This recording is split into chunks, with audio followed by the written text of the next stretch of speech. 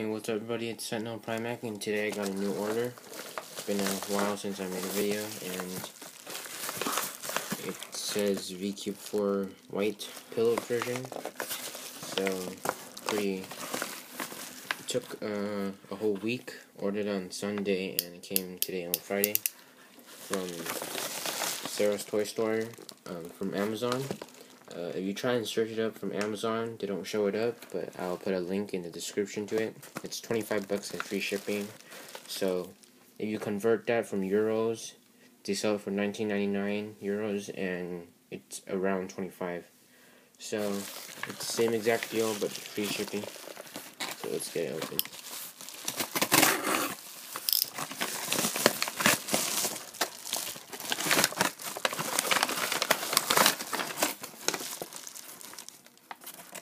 And it says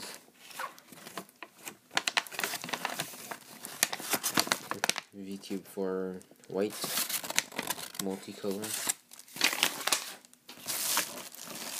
and also VQ4. So first thing is, box is pretty beat up, as you can see from the shipping. It's not that nice of shipping, and it's kind of opened,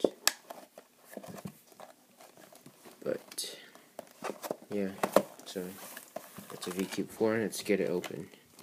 There's a piece of tape here.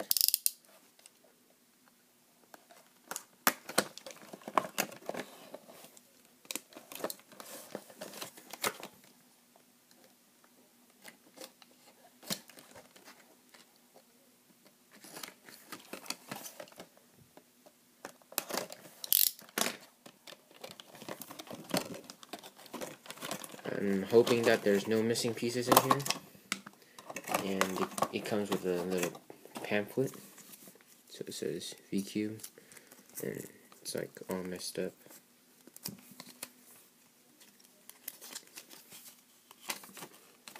That's a lot of reading in different languages.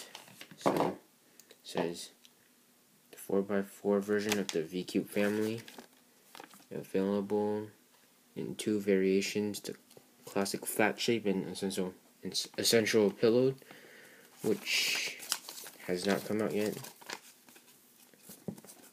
and that's their new lineup. It says, "Do not discard this packaging as it is useful as a stand for a cube." It's like all crap, so I don't know how that's a stand. That's the inventor Verdict himself, and a few pictures of the V-Cubes. The VQ4 in the flat shape. So, I always had a crap V-Cube, 4x4. It's the Rubik's version that can barely turn and always locks up. And I don't think you can corner cut like that. That's because of the plastic pieces inside are always locking up each other with the inner mechanism, the sphere. So that was really crappy, and it looks pretty nice, gotta say. The stickers are pretty high quality. So yeah, let's give it a first turn. It's pretty smooth. The cube is a bit loose, like you can see it's a bit wiggly. And the corner cutting, pretty fair distance.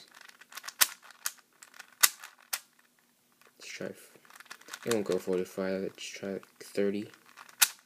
Yeah, it's fine at 30. And reverse, I don't think you can do reverse. Yeah, no reverse cutting, not much, but it's still a pretty good cube compared to the Rubik's 4x4, and yeah, it's pretty good corner cutting, except reverse. It's pretty standard, and it's really smooth, like any layers. So it changes pretty fast. You can You can change noise, and it doesn't lock up. That's a good thing. Let's try to take it out. I don't know how to take this out, so there we go. See, as the edge piece that's really wide at the side. See if we can get a VCube 5 piece. You can see how much wider the pieces are. This is just the first impression. I'll make a actual review later on, so stay tuned for that. And there's like, let's take a look at this. It's like a piece of plastic. I don't think they put any lubricant. I don't have any lubricant myself, and you can see that mechanism from me, myself, and Pi. Yeah, so I'll be reviewing this later on, and I hope you enjoy. It's pretty hard to get it in. Let's try turning it sideways.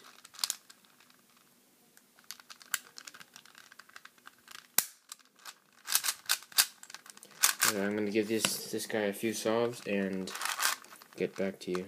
So, thanks for watching.